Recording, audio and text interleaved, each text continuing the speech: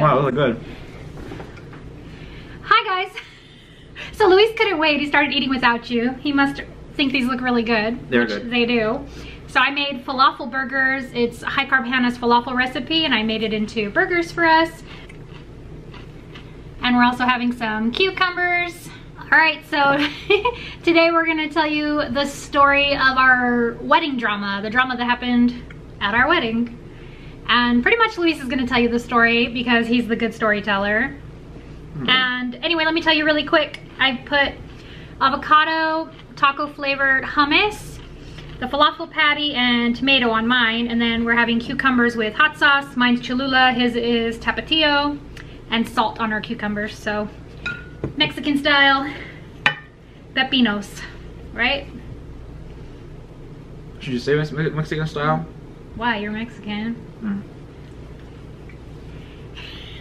I learned it from you. So, oh, I should probably get a fork, but whatever. All right, so here we go. Let's get into it. Okay, so first I gotta tell us some backstory, right? So everyone knows how my mom was, right? If you watched the last mukbang where we talked about me moving to Vegas. Brain fart.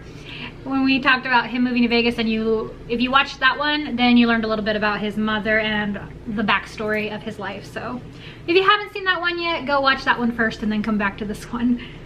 So, like I said before, my mom and I had a few years where everything was okay. We were working, things were going great. And then I would say around 2004, you know, she lost her job because something happened that she never went into great detail. And I thought she hurt her back.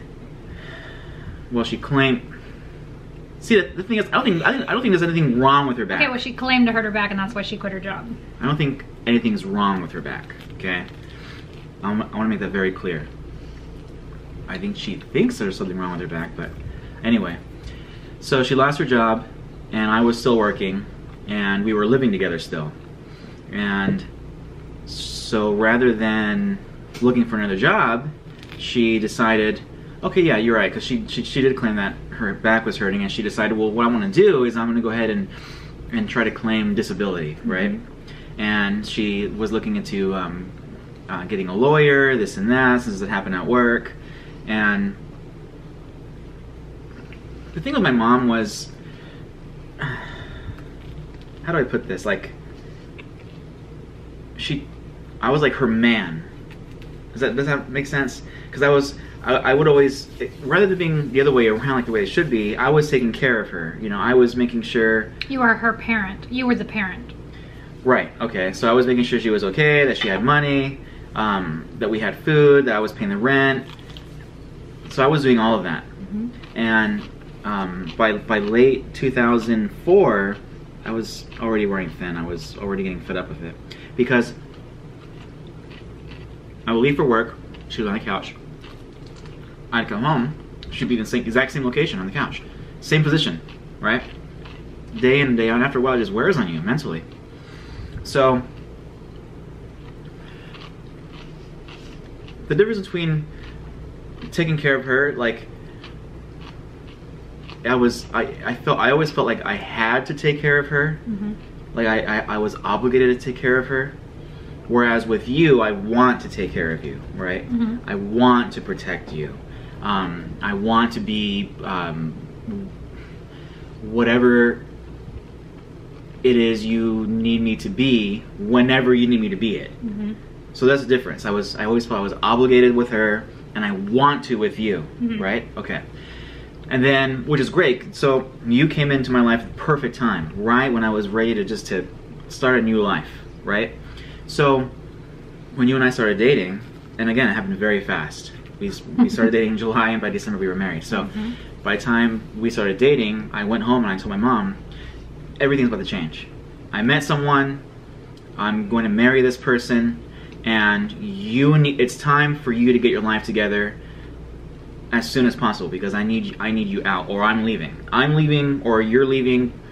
Either way, we're not gonna be living together anymore. I'm getting married now, right? She didn't like that at all. She's did not. She took, you know, great offense to that. Granted, you didn't move in until like October, like September, October. So she had a couple months to figure out what she was gonna do. Okay. So again, we met in July. We started dating officially. But we met like in May. Yeah. Started dating July 19th. Mm-hmm. Got married December 18th, 2005. Mm-hmm. Okay, so that's the backstory leading up to our marriage. So she moved out, wasn't very happy about it. In fact, if you remember, she moved out, but she moved in a different apartment in that same complex, and you and I were paying her rent. Yeah. Remember? Mm-hmm.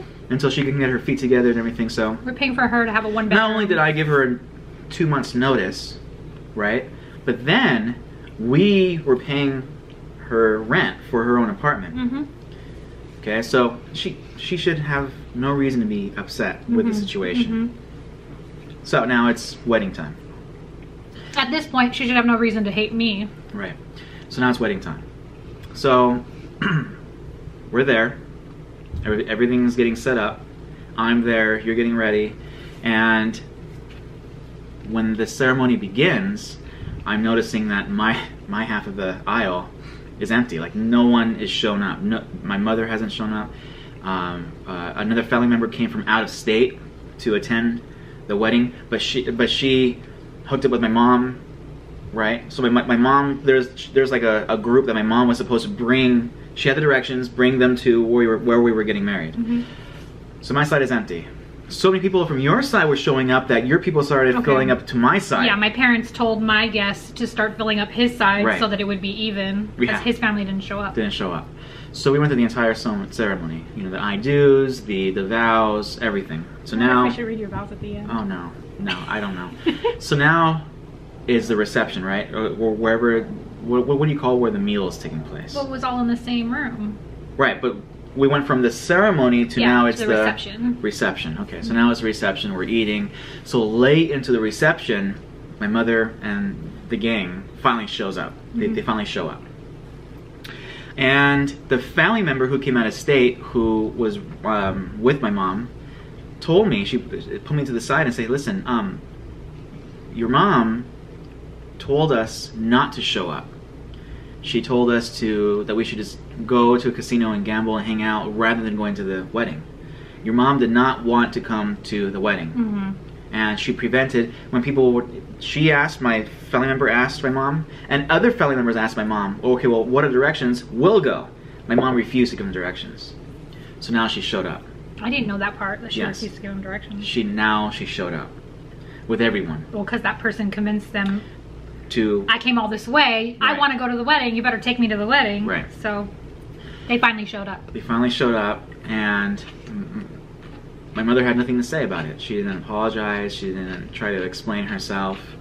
When I confronted her, she just... No. Didn't she say they got lost? Well, she claimed that they got lost, but that was... Not the night? No. So when she showed up, I thought she said that she got lost, that they didn't know how to get there. So she didn't tell me that. My family member told me, don't let her tell you that she got lost. Oh, okay. She didn't want to come. Mm-hmm. She tried to convince everyone not to come, to go gambling instead. Gambling, hang out, whatever, instead. Mm-hmm. So, now,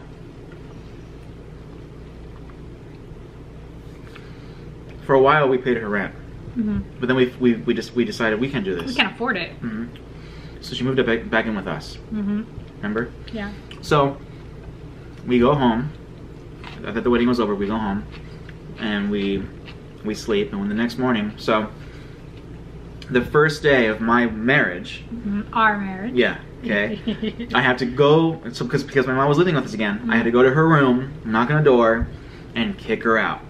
Remember? Yeah. I kicked her out, and there's a lot of stuff that was there's a lot of stuff I had to say to her, and I guess I was waiting for an opportunity to express myself, to express my thoughts, and that went back for a long time, and not just because of the wedding, but okay, the wedding, you doing what you did with the wedding is a catalyst. Now I want to go ahead and just And so I spent the next hour while she was packing just unleashing on her, just telling her everything I wanted to tell her, get everything off my chest, and everything from his childhood. Right, and we kicked her out. She was gone. And do you even know where she went? I don't remember. That's it. No, and then the other family member. Okay. Kicked my mom out. The family member who came from out of state, right? The person who convinced my mom, no, this sucks. We should go to the wedding. She and her son. Well, so she was part of a abusive relationship. Yeah. Okay, and so she asked us if she can, and with her son, can live with us. Remember, if they can move in, and so we decided, yes. I mean, you know, you're not in an abusive relationship. Maybe you should have a fresh start. So she moved in with us. Little did we know that would end up opening this huge, another story gruesome time scenario. That'll be another story time. Yeah. I mean, this is a good person. There's just some drama because of the abusive relationship that came along with that person that came into our life because of that person. So nothing against that person. Good person. Just ended up bringing some drama into our life for a little while that we had to deal with. So yeah, that'll be another story time. But so yeah, what's a wedding without some drama? At least we have a story to tell from it. I still had fun. Yeah, I had a great time. I kind of felt bad that we I was pregnant. I was already like 2 months pregnant when we had our wedding. I'm not a dancer or anything, so we kind of just sat at the table and ate, and then they made us get up and say like a little speech, each of us, and then, you know, we ate, we cut the cake, and then there wasn't, I mean, there were people dancing, like my uncle forced me to dance with him, my dad, I had to dance with my dad. So I did do a little bit of dancing, like more like slower dancing, because I can't dance. And my uncle was so drunk that he was like forcing me to dance with him, and he was going really fast, and my skirt was like really long. It had like a train, and it wasn't like a regular wedding dress. I'll show you a picture in a little while, or I'll show you a picture here down at the bottom. But I was wearing a skirt, not like a wedding dress, so it was like a black skirt with like a tail end that I couldn't like pin up or anything. So he was like swinging me around the dance floor, and I was tripping all over the place, and he was just kind of holding me up because he was drunk. And I was like, I don't know how to dance, Uncle. I don't know how to dance. Like, I don't know what we're doing. He's so drunk. Your he didn't care. Brother, right? Yeah, my dad's brother. Like, he didn't even care, but he was having a ball. And then my dad was like so happy that I danced with him. And yeah. My parents forced us to have a wedding because we were gonna go to Reno and elope. Yes. Don't bring it like that. Tell them the truth. Whose idea was it? What do you mean? It was your idea. Yeah, it was my idea to go to Reno. There I am playing. Okay, those gamers out there. There I was playing Metroid Prime 2 on my GameCube, and one day, Jen calls me. I answer the phone. I said, "Hello. We're eloping." What? We're eloping. Where'd you want to go? Reno. Reno. I wanted to go to Reno, have my best friend and her husband at the time come meet us over there to be our witnesses. And I mean, I wanted to elope because I didn't think my parents were going to approve, because we literally got married 5 months after we met. So I thought my parents were going to like raise hell and be upset and all this stuff. So I was like, yeah, maybe we should just elope and then not ask their permission or not involve anyone in my family or anything, or your family. And then my mom found out. So I told my parents if they insisted that I had a wedding, the only involvement that I was going to have in it was picking the colors, my own dress out, because I was planning on wearing black and I wanted to wear what I wanted to wear, and I didn't want to hear any crap about it. And like, I wasn't gonna decorate or do anything. Like I said, I'm picking my dress, I'll pick the colors, and you guys have to do everything else. If you want a wedding, it's up to you to do it, and I'm not paying for it either. Like, if you want to do it, which is like so opposite of what a typical girl would want. I would think, yeah.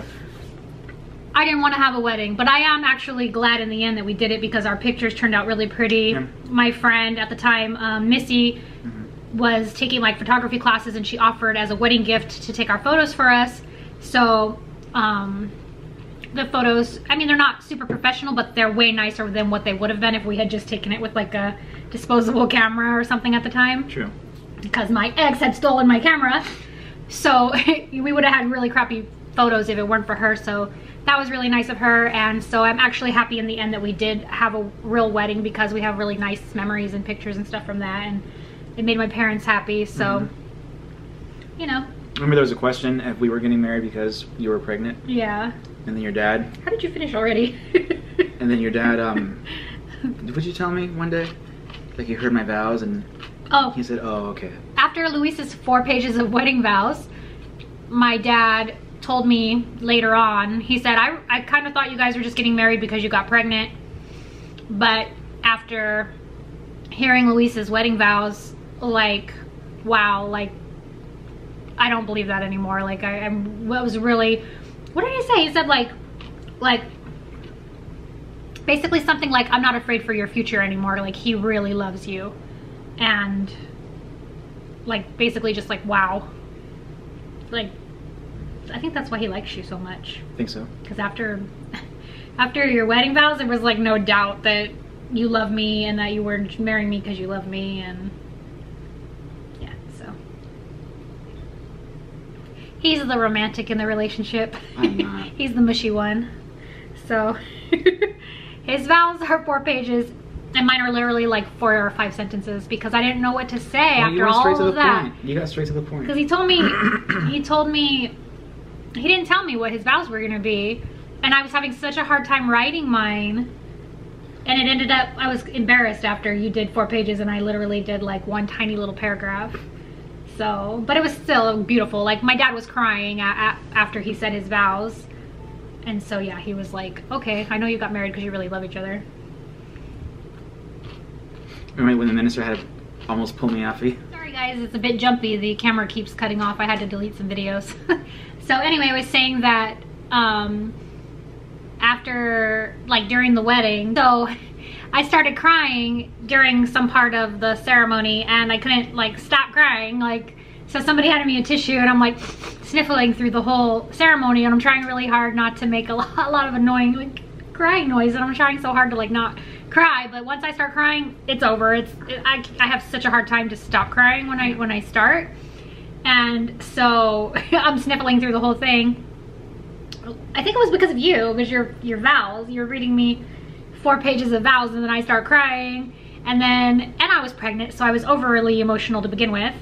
And then at the end, when we kiss, Luis is like kisses me like 3 or 4 times, and the pastor's like, okay, like, that's enough. He had to stop him. And then that was it. We turned around, walked down the aisle, and then we had our reception.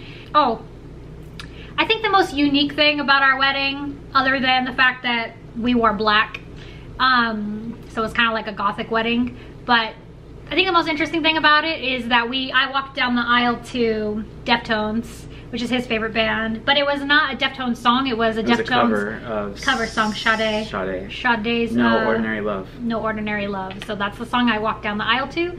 And then our wedding song was Beautiful by Smashing Pumpkins. Smashing Pumpkins. So I think we bored everyone with our music choices through most of it. That's good music to me. But we had an awesome time. Yeah. It's our wedding, so. Anyway, sorry I didn't finish my food. The video is getting kind of long, so I'm just going to eat it off camera. But I hope you enjoyed our little wedding story. Thanks for watching my little broccoli bites, and we'll catch you in the next video. Bye! And, oh, sorry, I forgot. Don't forget, if you want more story times, to give us a thumbs up and let us know down in the comments. The next story is... Yeah, the next story is a good one. If you guys want it, should I give a hint? Yeah. It's about the time that someone threatened to cut my baby out of me. Logan.